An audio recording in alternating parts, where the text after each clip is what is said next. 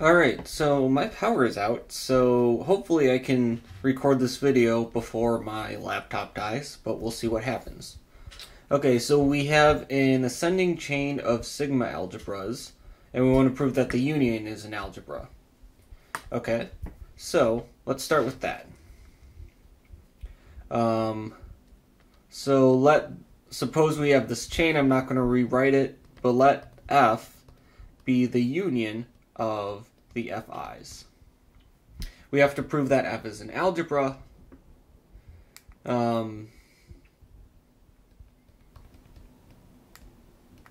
So let's see here. We got to prove closure under complements and closure under pairwise unions. So suppose we have a set A which is in F. Then A must be in some Fi. Alright. Then a complement is going to be in Fi because Fi is a sigma algebra, but Fi is a subset of F because F is the union of the Fi's. So, therefore, we have closure under complements. So, all we need now is unions, so let A and B be in F. Then, similar idea, A is in Fi, and B is in Fj for some I and j. And now we're going to assume without loss of generality that I is greater than or equal to j. Because certainly either between I and j, one of these indices is the bigger one. So the order doesn't really matter, so we'll just assume that I is the bigger one. Then A and B are both in Fi because Fj is contained in Fi because this is an ascending chain of sigma algebras. So A union B is in Fi because Fi is a sigma algebra, so it's closed under unions. Then this is contained in F. So thus F is an algebra because it's closed under complements and finite unions. Well, pairwise unions, which can always be extended to finite unions just by induction. Alright, and then the next one is give an example to show that the union need not be a sigma algebra. And this actually took a little bit for me to come up with something. The thing is, sigma algebras are sort of weird to think about because it's sort of like in topologies. Topologies are sort of nice because you have open sets and you can just take unions of things. But with sigma algebras, you can take complements. And so you can end up with a whole bunch of different things. So I had to think about this. But anyways, so here's what I came up with. So in the integers, let Fi be the sigma algebra generated by the power set of the integers minus I to I. So Fi consists of all subsets of negative I all the way up to I, all subsets of this set, all subsets of this subset of the integers, but it also contains their complements. And anything you can do by taking unions and intersections of these complements. But the main idea is that, and what we're really going to use here is that an element of Fi is either going to contain all integers less than minus I and greater than I, or it's going to contain none of them.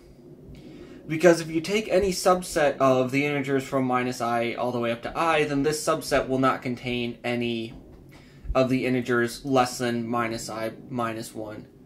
Or any integer strictly less than minus I and any integers greater than I. These integers cannot be included in this set.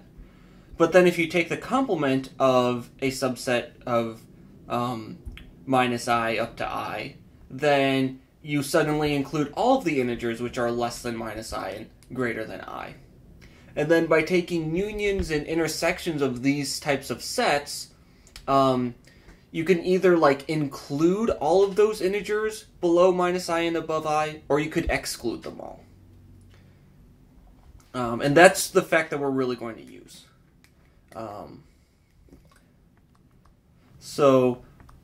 But what we have here is that F1 is contained in F2, which is contained in blah, blah, blah. And that's because, let's see here, so if you have any, and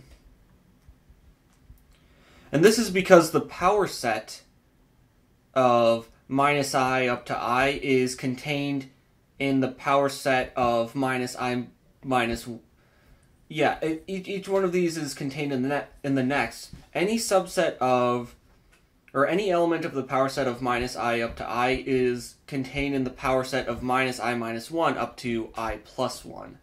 And so because of that, Fi will be contained in Fi plus 1. Okay, so we have this fact. And so we have an ascending chain of sigma algebras. Now we're going to let A be the set of natural numbers, which, as I like to harp on a lot, is all positive integers starting at 1. I don't include 0 in the natural numbers because I don't like it. Alright, so we have this set. And now if AI is just the set containing I,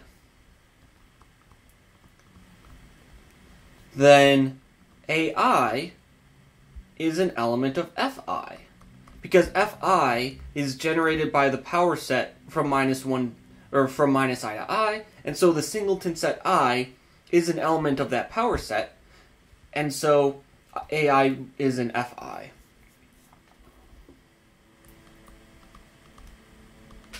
So AI is an Fi, which is contained in F. So A is equal to the union over all the i's of the AI, right? Because you just include all of the positive integers one by one, or strictly positive integers. So A is the union of the AI's.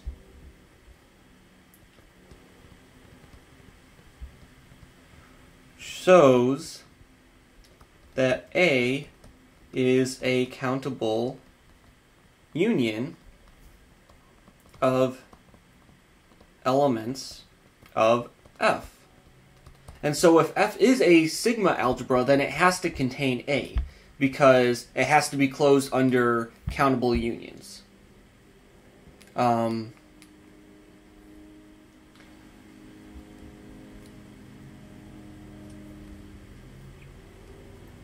So now if A is in F,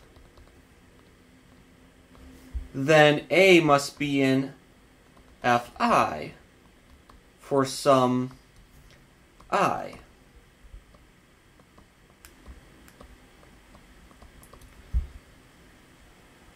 But let's see here. So what's the issue here? Any element of Fi which contains I plus 1, I plus 2 onwards must also contain minus I minus 1 and then minus I minus 2, etc. For the reason that I talked about, because you're generated by the power set of minus I to I, so you've got to either include everything else outside of that set, or you can't include anything. And these negative integers are not contained in A. So A cannot possibly be an Fi for any I. So therefore, A cannot be in F. Thus, A is not in F, and hence F is need not be. Well, I'll just explain the conclusion. So we've given an example of a ascending chain of sigma algebras such that the union of the sigma algebras is not a sigma algebra. And so therefore it need not be the case that the union of an ascending chain of sigma algebras is itself a sigma algebra. It will be an algebra, but it need not be a sigma algebra. And yeah, that's about all there is to this proof. I don't know if you were writing this up for a class. I sort of explained the fact that an element of the power set of an element of the sigma algebra generated by the power set of the integers from minus I to I, the fact that elements of the sigma algebra either include all of the integers outside of minus I to I or they don't, that argument that I give seems a little hand-wavy. I don't know if some professors might not like that sort of argument. I don't even know if I really like it all that much, because elements of a sigma algebra generated by a set are sort of difficult to get your hands on. I think there is some characterization out there, like maybe it's countable unions of finite intersections, or I forget how it goes. I think there is some way to characterize elements of a sigma algebra generated by a set that you could use, but it's like I'd have to think about it a little bit. And yeah, sigma algebras are just sort of difficult to think about sometimes. So this is a little bit of a hand-wavy proof, but I mean, I think it's clear enough that I don't want to go into more details about it. But yeah, so anyways, this is my example that I'm using to prove part 2, and so we are done with the exercise.